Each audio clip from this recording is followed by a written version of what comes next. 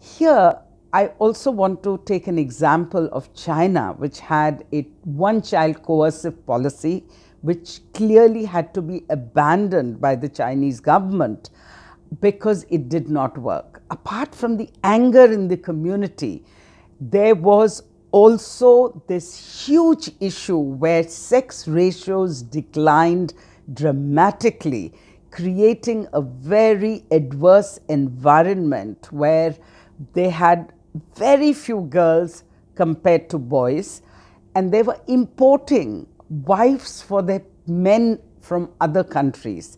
In India, we've seen similar consequences in many states where sex selection is practiced and adverse sex ratios exist.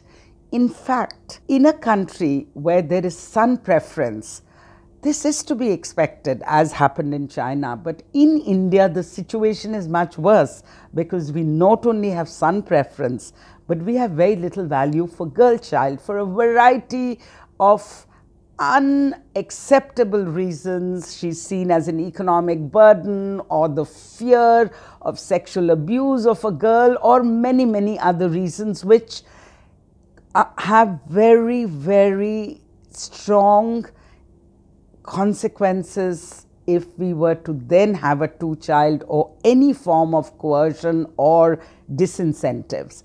In any case, disincentives further put the burden on a woman who doesn't have the agency to decide how many children and when she will have children. She doesn't even decide when she will get married. So in a situation like this, to further violate the rights of women by putting disincentives like she won't be able to stand for elections or have a job is totally unfair, not only a violation.